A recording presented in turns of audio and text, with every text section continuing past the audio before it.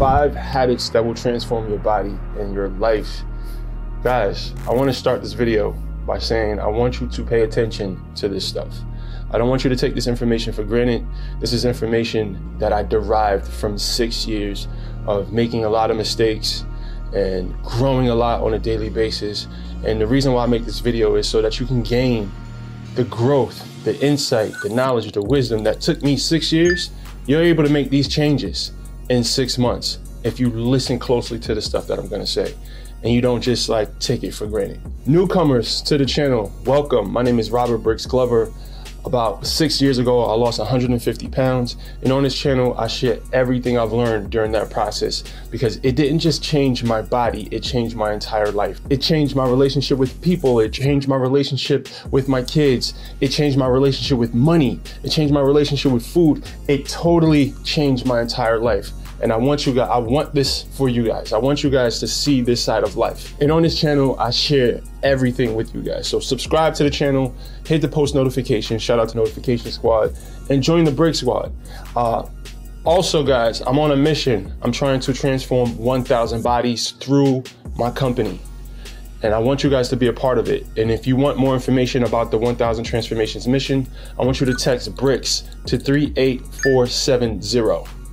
That's BRIX to 38470. Become a Brix Fitness Insider, and we're gonna get it popping. So if we rewind the clock back 6 years, there were a lot of habits that I had that didn't support growth, that didn't support financial stability, that didn't support just my overall mental wellness.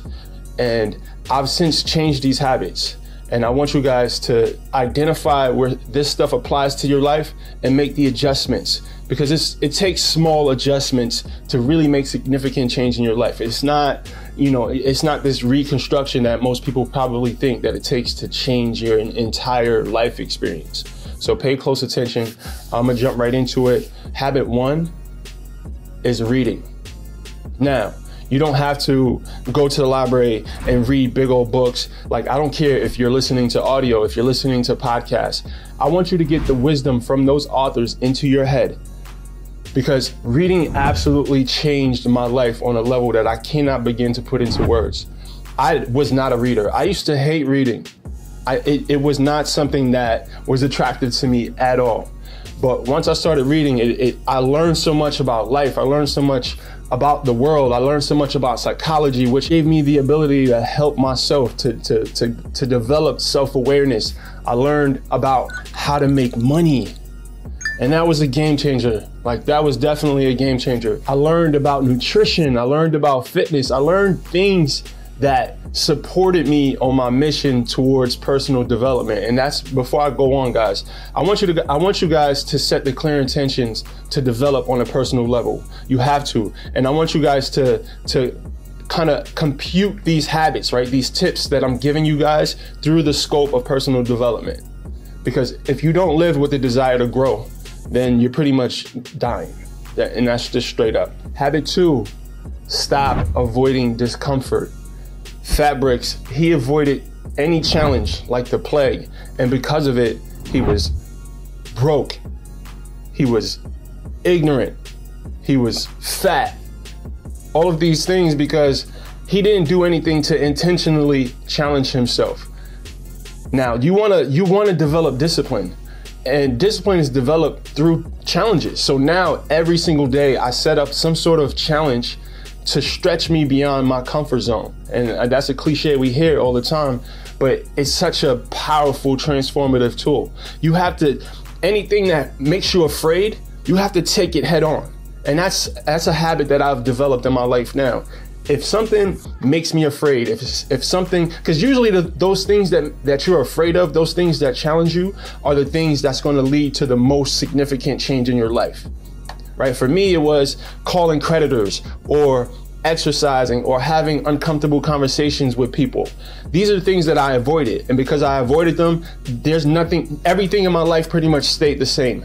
I didn't grow in any areas. I didn't make more money. I didn't improve my relationships. I didn't improve my health and my body because I did not want to face those things that I was afraid of. So make it a habit to get outside of your comfort zone every single day. Attack life. Don't let life just beat you up. Habit number 3, planning. Now, I'm a purpose, mission-driven person, and I think every person, if you don't know what your purpose is, that should be the first thing that you're working on, is trying to figure out why you're here. Why were you born? What is your mission? What is the mission for your life, right? Now, when I say planning, you don't want to just let the day take you where it wants. So I approach every day with a specific outcome. Like, what is the outcome? What do I want the results of today to be? And based on that outcome, I strategize things, very specific things, right? Now, there's a difference between being busy and being productive. I mean, really specific things, the things that I know that are going to move the needle, the things that are going to get me closer to my goal, closer to the outcome for today. I make sure I plan it out specifically. I put everything on my calendar and I execute on every single thing. This helps me focus. Focus is so important if you're trying to do anything. If you're trying to grow a business, if you're trying to improve your finances, your relationship, if you're trying to lose weight, focus is very, very important. I heard this before I move on to the next habit. I heard this saying. It said, distractions are a luxury that only the poor can afford. Let that sink in. Let's go on to the next habit. Habit number 4. Now, this is gonna sound super corny, guys, and I get it, but I want you to make it a habit to seek joy.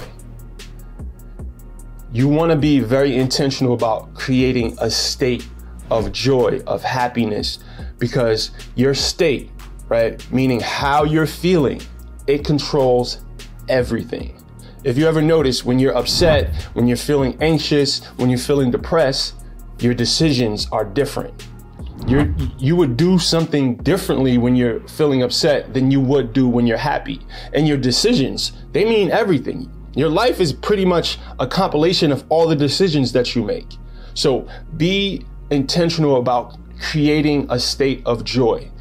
When you're in a good, positive place, you're clear-headed, you can make better decisions, you can strategize better, but you have to make that intention. Because if you just wake up and however you're feeling, you allow that to be your state for the day, you're not gonna win that way. Every single morning when I wake up, I make sure I read something, I do something that puts me in a state of joy, that puts me in a positive emotional state. And from that positive emotional state, I strategize and I attack my day. So please, be in a state of joy. Make that a habit. Habit number 5, reflection. Now, I reflect 2 ways, through meditation and through journaling. You may not be into meditation, and that's fine, but journaling is a powerful tool.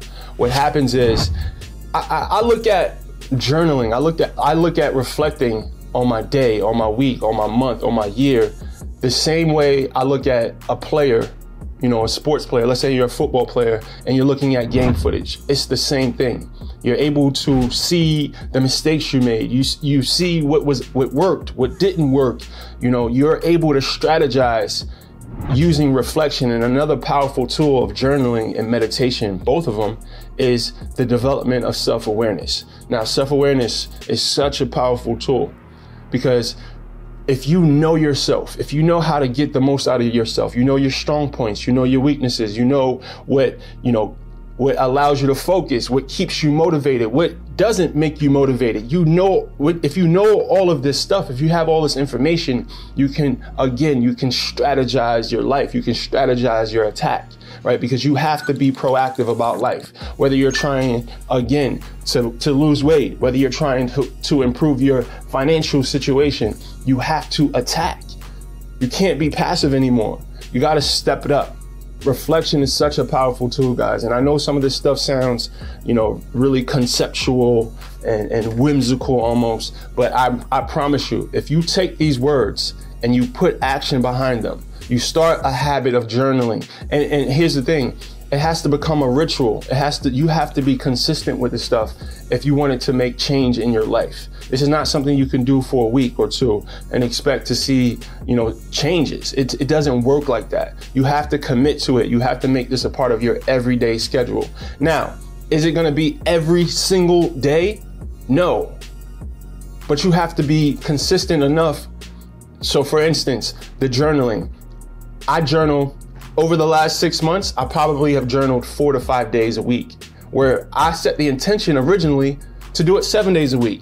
And I share that with you guys to understand that, listen, you're not gonna be perfect with this stuff, but intensity is not the deal, right? Consistency is the deal. Consistency is way more important than intensity. So if you mess up, right? If you start putting some of this stuff in your daily routines and you mess up a day here or a day there, so what? Keep going. Don't let that don't let that deter you, right? Don't let that get you off your grind. Keep going. Don't beat yourself up about it, because eventually you're gonna get it. You just have to put one foot in front of the other. And I hate to sound all philosophical. You just have to put one foot in front of the other, and every single day try to get this much better. Because think about it, if you get this much better every single day at some of this stuff over a long period of time, that's gonna add up to significant changes in your life. So trust me, guys, follow this advice, implement these habits into your life, take your time, be kind to yourself during the process, because growth, it's not a linear process, right? You're not gonna grow like this. Growth happens like this. You'll never know, right? And that may be silly, but trust me, growth is not a process that happens at, in an incremental basis, right? It doesn't happen incrementally. It happens, there's dips and valleys, there's ups, there's downs, there's lefts, there's right, and you just got to keep going. I really hope this stuff connected with you guys, and I'm just trying to share the wellness. Please leave the video a big thumbs up. Again, go to brixfitness.com, sign up for the Brix Fitness Insiders. I have powerful things on the way. Squad, I love you guys, and as always, I'm just trying to share the wellness, so get well and get money.